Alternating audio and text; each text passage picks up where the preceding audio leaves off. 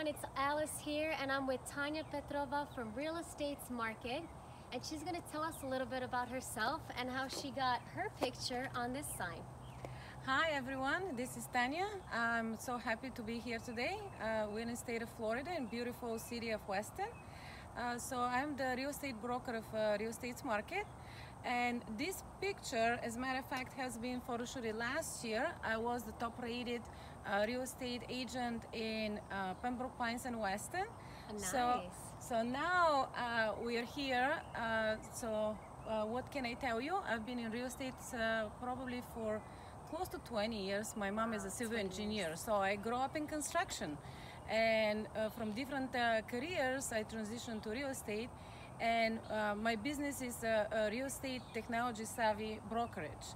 I can ask technology savvy brokerage. That's so what we do. Just that to me sounds amazing, because a technology savvy brokerage is not something I've heard before.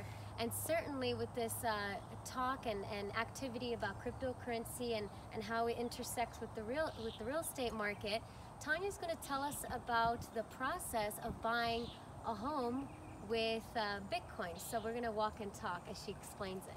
Absolutely. So when it comes to buying a property in Bitcoin or any cryptocurrencies, we need to have first agreement on a price. You need to choose a property, you need to negotiate the terms and conditions. After that, you need to have an executed contract.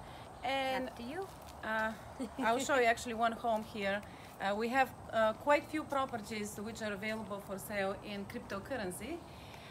And once we have an executed contract, then we are ready to move forward with the transaction.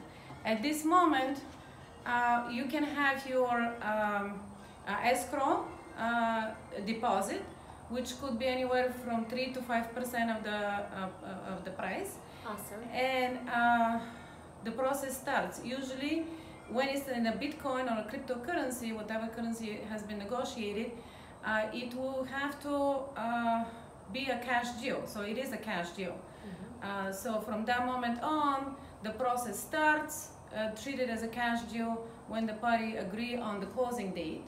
Title work needs to be pulled out, and the funding can happen. So it's very straightforward as a cash deal. So why do people think it's complicated? Is that they don't understand the process? Well, number one, so the escrow which needs to be held, the title company needs to open an escrow account in crypto. Okay. Okay. So and after that, the funding needs to happen. So obviously, people think it might be challenging, because not too many title companies might accept that challenge to have the actual exchange of the funds in crypto. But basically, the process is very straightforward. As long as the buyer and seller have agreed, then the closing date, the funds exchange, and they still have to meet in front of notary to sign the warranty deed. And the funding happens right after that. And so let's walk inside. So one thing that I understand is that not all properties are available in cryptocurrencies. And what cryptocurrencies are we talking about? Is it mainly Bitcoin or Ethereum and other altcoins? Well, since as far as altcoin, that would be a little bit difficult to agree, but Bitcoin and Ethereum has been more stable. Okay. So usually the owner is the one who needs to be agreed on.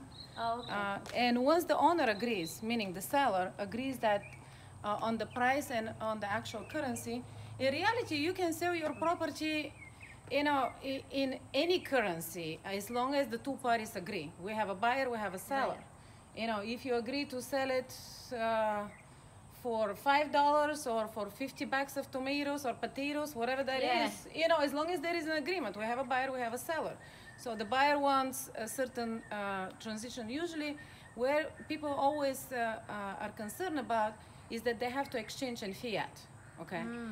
So if for example, Like to get the fiat, then transfer that to Bitcoin, and then go through escrow. Exactly. And how are they going to report that on taxes for tax purposes? Right? Okay. So basically, once the exchange happens, because the taxes on the property needs to be recorded. So you need, anytime you buy a property, you need to exchange the currency. So say for example, this property we're asking at the moment $750,000.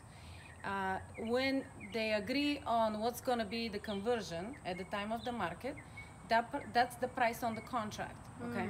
So once the taxes are calculated, because 2 weeks from now or a week from now, when the exchange of the money is going to happen, that conversion needs to be on the market rate, because that's the time when they're actually paying, and the taxes needs to be recorded. So what's recorded is the minute you sign that paper, and then when the taxes are paid 2 weeks after that, it's reflected from the actual signing price. So you're paying the taxes on the signing amount, right? The amount that you sign. Correct, because so we still, the taxes to the local government will be still need to be paid in fiat, right? Okay, so you buy the house in Bitcoin, and then you pay the taxes in fiat. Correct. Can we pay the taxes in? No, you cannot. Bitcoin. I wish we can. Once they tell us we can, we probably could do that. But property taxes will be paid on an annual basis still in fiat. Right. So you still pay in US dollars, or if that's the case. So in terms of process, is not quite different than what you do when it comes to. But say for example, if you bought a year ago your Bitcoin, and at that point was say you bought it for $300. Okay. Yeah. And now the Bitcoin is what, around 6,000 at the moment? 7,000. It's almost 7,000 at the moment. Okay, so you can see where the difference is. So you buy the property for a lot less Bitcoins what you have bought a year ago. So this is probably the best investment you can do right now. Right. Now, is it people shy away or don't understand the process because Bitcoin and cryptocurrency is quite volatile, right? Right. So people are concerned, oh, okay, so if I say, for example, I do 10,000 Bitcoins or, 100,000 Bitcoins for a property, okay? And at that moment, if the value goes up, I kind of like feel lost money. And the seller might feel if the value goes down, from what happens from 19,000 to 4,000, a couple of weeks ago. So now people might feel, So there's like that fear, uncertainty. That fear of uncertainty. Who is going to take the hit, basically? The heat.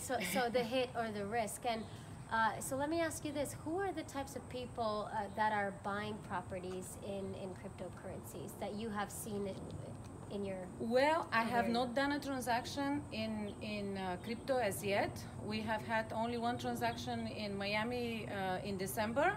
Oh yeah, I think I read that in the Miami Times. That's pretty much it. So all buyers, if you're interested to buy in crypto, please reach out to me. Contact Tanya. Realestatesmarket.com, or you can call me at 305-801-2843, and I'll be happy to look for a property. If I don't have it in my inventory, I'll find a seller who will be willing to schedule the transaction. Okay? Thanks. So really appreciate your time. Looking forward to move more people to South Florida. Yay. Bye, everyone.